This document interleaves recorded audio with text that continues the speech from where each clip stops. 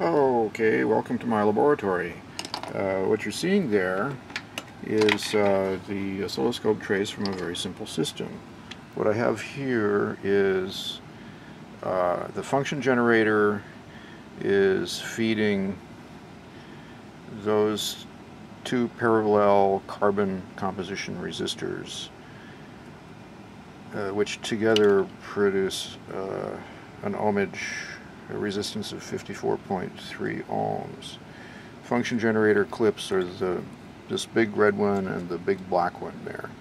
So, and then also there's a diode in there with the cathode of the diode towards the red lead of the function generator.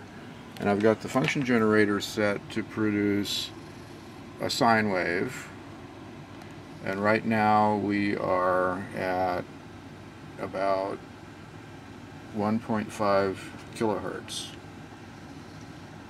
Okay, and that's what you're seeing down here is the direct output from the function generator into the channel A of the scope, and the baseline is right there. And I'll show you. It's drifted a bit.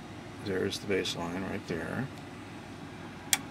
Okay, and the reason that it's not, the reason that it's clipped a little bit on the bottom is because the diode is actually conducting there, so you see a little bit of voltage drop there, but the diode is blocking the positive side of the sine wave from reaching the oscilloscope. So we've got the scope right across the resistor, but the function generator is feeding through the diode. Okay, so we essentially have a non-inductive carbon composition shunt with a diode in series and current flowing through it, and then we're looking at the voltage drop across that resistor, that non-inductive shunt, with the oscilloscope, and this is what we see. The top trace with the baseline, it's drifted a little bit too, so if I turn that off, top trace, baseline right there, turn it on, so you can see that the whole positive side of the trace is blocked by the diode, right? And the conduction part of the diode is causing a little bit of voltage drop in the function generator's output down at the bottom of those peaks. Right? And that's at 1500 kilohertz. Okay, but let's see what happens if I increase the frequency. Okay, I'm going to increase the frequency to 1.5 megahertz.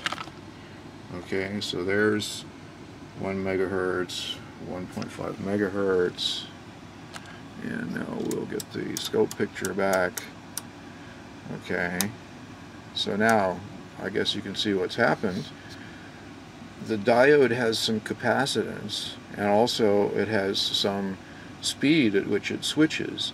So for an AC signal that's at this high a frequency, 1.5 megahertz, there's almost as much of the signal on the positive side of the baseline as there is on the negative side. Let's just make sure that baseline hasn't moved. Okay. Get the picture? Whether or not the diode clips the positive part of the signal depends on the speed of the diode and the frequency of the signal. In this case, it's just not fast enough. This little diode that I ripped out of an old television set is just not fast enough to keep up at 1.5 megahertz, which is the operating frequency of the nerd circuit. And let's see, what is GM East is operating at some other frequency. I don't know what it is, and I don't know what kind of a diode that he uses, but certainly we've shown here that a diode is not always just a diode, and that circuit elements perform differently at different frequencies. Thank you for watching.